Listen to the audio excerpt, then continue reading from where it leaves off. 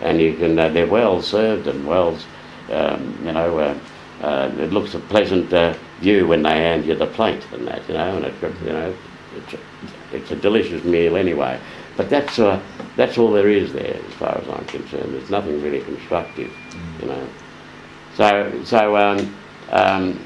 they're at risk in my book, and that, I've had an urge to start a kind of Uncle Jack's big men's shed, men and women's shed. That would be kind of the Nindabai workshop, something that we'd had running during the 70s, a workshop, Nindabai workshop.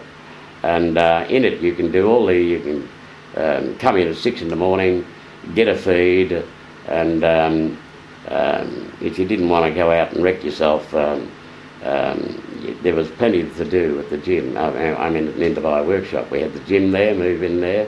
Jock Austin was invited by Jan Chessels to move the original gym into the workshop, which he did.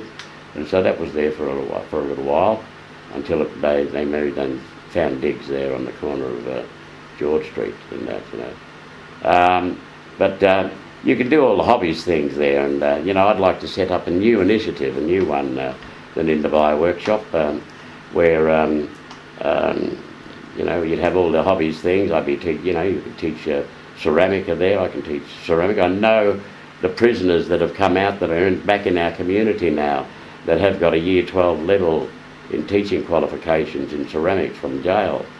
These people, they're wandering around drinking their tits off, using drugs and that, because there's nothing of substance happening in their life by any of our services. So I've been trying to set up this, the Nindabai workshop for 6 years now.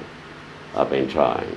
Somebody's reminded me it's been 6 years, Jack, since you've been trying, And what's required, really? You need a space? I need space. Funding? I need space. And funding to set it up, and that, of course, too. I'd like to set it up close to our neighbourhood justice centre. Our neighbourhood justice centre on Wellington Street is, to me, it's the best thing that's happened in Collingwood since sliced bread. The two judges, magistrates that work there, know many of the blackfellas that appear before them, and their crimes are minuscule, their jail times been short, and in essence most of them admit to their crimes because it's not that much. So they get counselled at this at the gym. I mean at the neighbourhood workshop. But there's an element missing. They're not being spoken to by people with the lived prison experience like myself, with the lived criminal experience like myself, with the lived addictions experience like myself, and that, like a rough uncle, and that. I know some rough aunties too that are genuine, that their voices can impact on young women too. People like us should be seriously considered, in the humanities down here in Victoria. And I believe I've been shunned because of my criminal record, and I believe some part of me is being shunned because of my name, not only my, but I believe I've been wearing Aboriginal payback law, and that's I can't divulge much of that to you because I haven't exposed why I've been suffering Aboriginal payback law since I've come into Fitzroy since 17, and that I've felt this all the time. So I haven't been able to be taken seriously by our own organisations, nor by any local or state governments here in Victoria. I'm honoured for my performance arts as an actor in Melbourne of many years standing, if I had my druthers, I'd rather be doing something in the humanities. I'd rather be the public spokesperson for the Nindabai workshop. I mean, our director, Jan Chessels, Auntie Jan Chessels, is waiting in the wings for me to con somebody, con the state, the local council, into give me a building, a space, and that. She's the Woomera, and I'm the spearhead, and that. on this great adventure, Uncle Jack's wet dream. This is, you know, and but I'm passionate about this, and I think I'm starting to get a hearing from local council down in Richmond. I would just love to share digs with at Collingwood Tech with Circus Oz. I know that the Yarra Council have allowed them to use some of the buildings at the old empty Collingwood college there, TAFE College. It's been empty, lying doggo for many years, and I've been eyeing it, you know, for about five and a half years, that building. But you know, it's taken this long for them to start perhaps listening to me. I think you know, I'd get a good hearing and sympathy, and I may get, you know, it wouldn't be much to give me a trial run.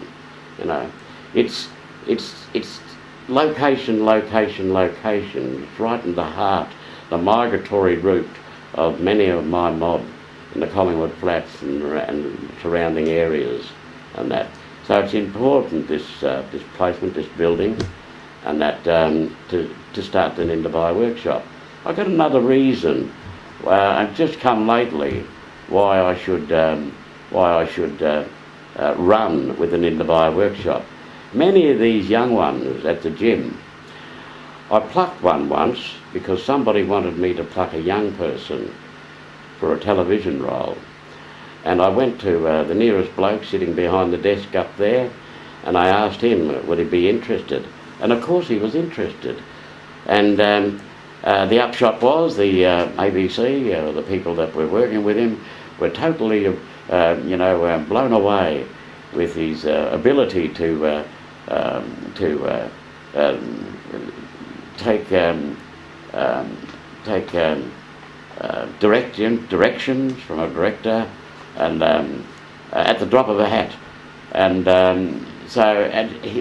they liked the look of him, and I chose somebody that they would like, because this boy had no baggage, been raised by a loving family, one of our great footballers, and that he's had to retire because of a bung knee, but I see potential in this area, because while I asked him and he was successful, now somebody else wants to use him. Others at the gym now are asking me, "Oh, Uncle, can you get me something, you know, in the movies or something like this?" So that also tells me that I could perhaps at the workshop start running Uncle Jack's masterclasses, perhaps in performance art. You know, I've got much material. I can use Uncle Jack Davis's poems from the West, his plays. I'd be able to use those because I'm part of a literary group looking after Jack Davis's works, protecting them, and I need to use. I'd you know, dearly love to read his poems and start you know, getting an interest in, you know, perhaps there are black writers in our communities, you know, down here in Melbourne. Get them interested in poetry and performance art. Perhaps they can write their own stories, and with a view to publishing it or performing them. So that's my role in, you know, as an elder down here, mate. You know, I've, as I said, I've touted myself as when I shortly came out of jail. I often get asked to protect women. They ring me up, and I ride down on my electric scooter at extreme senior's pace at 15 miles an hour to the rescue, and I try and you know, stop biffings and bashings of women in our community. That's my role as an Aboriginal elder in the community. There's too few of us that can do this, that are silly like me that can do this. Or so up themselves like I am. I can do this because it's, you know, it's put me at great risk with some of our more mercenary brothers and sisters, cousins of mine, who are, you know, struggling with their addictions. I know the power of addiction. I know that, you know, it's many of the people that use drugs in our community